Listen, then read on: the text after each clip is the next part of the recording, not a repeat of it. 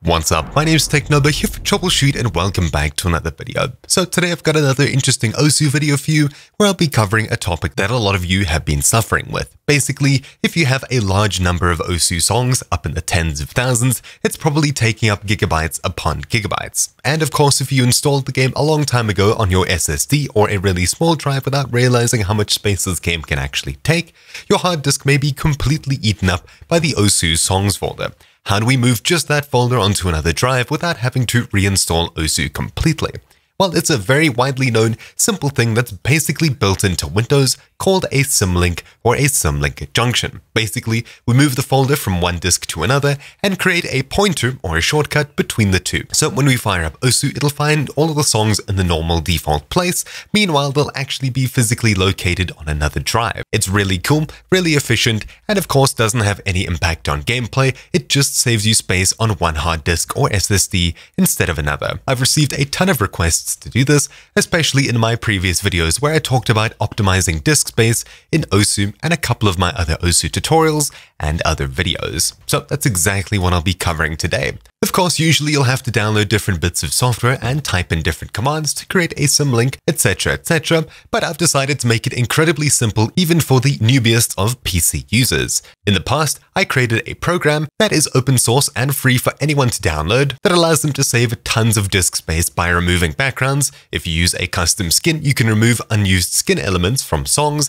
etc, and save yourself a huge amount of disk space. Now, with today's update that I've just pushed for it, you can now go ahead and click a very simple button to move your songs folder from one drive to another, and it creates a symlink for you. It's super simple, and it's really just one button press and picking a folder away from saving you tons of disk space on your SSD, etc. So in the description down below, you'll find a link to this page, Clean OSU Cleaner, TcNo OSU Cleaner. When you get to this page, you'll see a download latest button over here, and that's simply what you need to click. If you'd like to find out more information on the project, it is open source, so you're more than free to go through the code, make sure it's safe, and even add to it. If you do add to it, let me know, and I can go ahead and add your features to this public release. Scrolling down on this page, you'll also find more information about setting up and using the software. There's currently no installation. As soon as you click that download latest button, scroll down to the bottom, and you download one of these two over here. Doesn't really matter. Though of course, to download the 7-zip compressed file, you'll need 7-zip installed, so I'll be downloading the zip over here.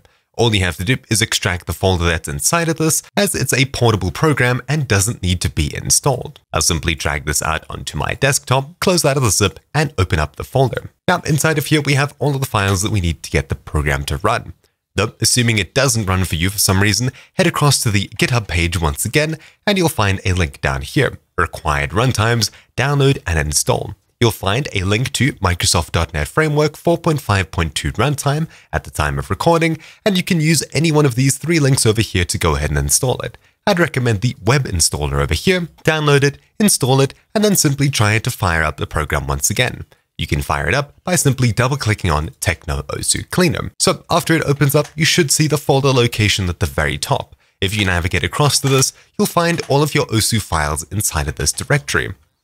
As you can see, I already have symlinked folders over here, but of course, these are my original ones, and I've just renamed this folder over here as I don't really want to create another symlink as I've moved my songs across to another drive. But for this video, I have my songs folder over here on my C drive, the same one as Windows. It's taking up a whopping 30 or so gigabytes. If I go ahead and have a look at it, around 30 gigabytes distributed across 5,300 song folders inside of here.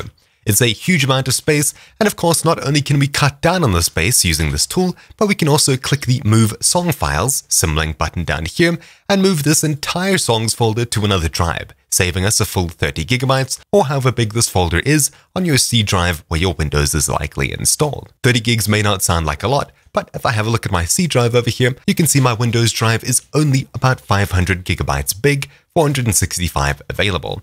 Meaning 30 is a really good chunk of this drive, which I could be using on other programs that actually need the speed. So moving it across to a much slower, much bigger hard disk would be something I really need to do. Usually you'd cut this and create a symlink, but all that we have to do here is inside of the OSU Cleaner, click the Move Songs Files symlink button in the bottom right, and pick a folder to move it to. Note that we're just going to pick a folder to move it to, and it'll create a songs folder in wherever we choose. I'll move it across to, say, my A drive, and I'll just drop it here. If I open up my A drive, you'll see that it looks like this. When I click OK, it should make a songs folder and copy across all of the files. So I'll hit OK, and you'll immediately see a new file move dialog as such. This is busy moving all of the files across from the songs folder here into a songs folder here. There we go. You can see songs, and it's slowly moving the files in. Now, of course, depending on how big this directory is and how slow or fast your drives are, this could take a really long time. For 30 gigs, over 70,000 odd files, it is going to take a couple of minutes. But of course, if you have more than 5,000 songs, as I've seen some people have up to 20 or 30,000, this could take a good chunk of time.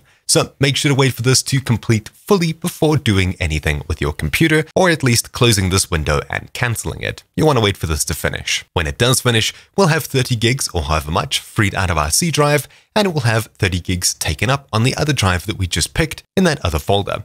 Note that once this does complete, you can't move the songs folder. You'll need to go ahead and change the Symlink, but I'll show you that in just a moment right after this finishes.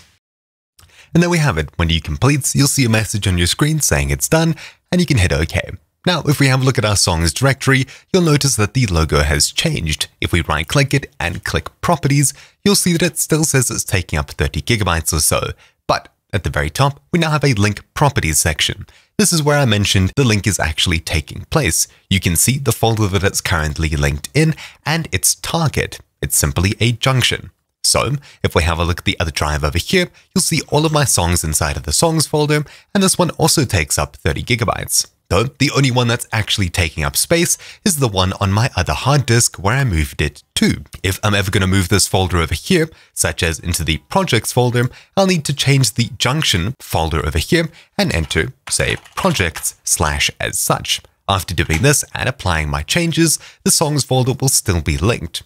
Cool, so now that we've moved the songs folder off of our C drive into another place, that's basically it for this video. Of course, if you'd like to learn more about this OSU cleaner, make sure to check the description down below for a video on this. Just to give you a quick example, if we were going to delete, say, just the hit sounds, as well as skin elements, if you're currently using a custom skin, neither of these will show, how much space could you save on your hard disk? Well, if I click find and wait for it to finish, over 203 megabytes over 30 gigabytes. Doesn't sound like a huge amount, but let's say we want to delete the videos too.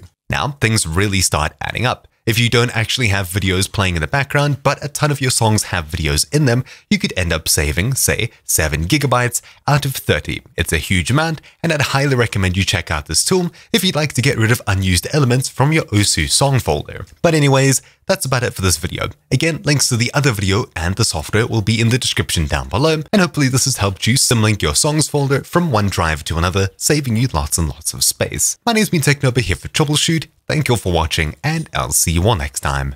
Ciao!